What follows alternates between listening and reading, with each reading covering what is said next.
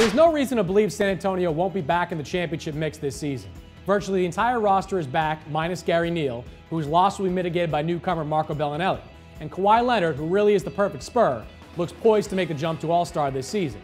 The questions, as they always are in San Antonio, begin with health. Can Tim Duncan at 37 be as consistently effective as he was last season? Sixers coach and former Spurs assistant Brett Brown told me recently that Duncan's commitment to his fitness, particularly when it comes to keeping the weight off, should ensure he'll be able to play at a high level for a couple more years.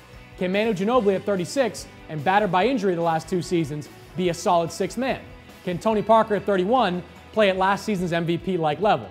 Picking against the Spurs has become like betting against the house. It seems like a good idea, but it never really pans out. If San Antonio is healthy in April, they have a great chance to be back in the finals in June.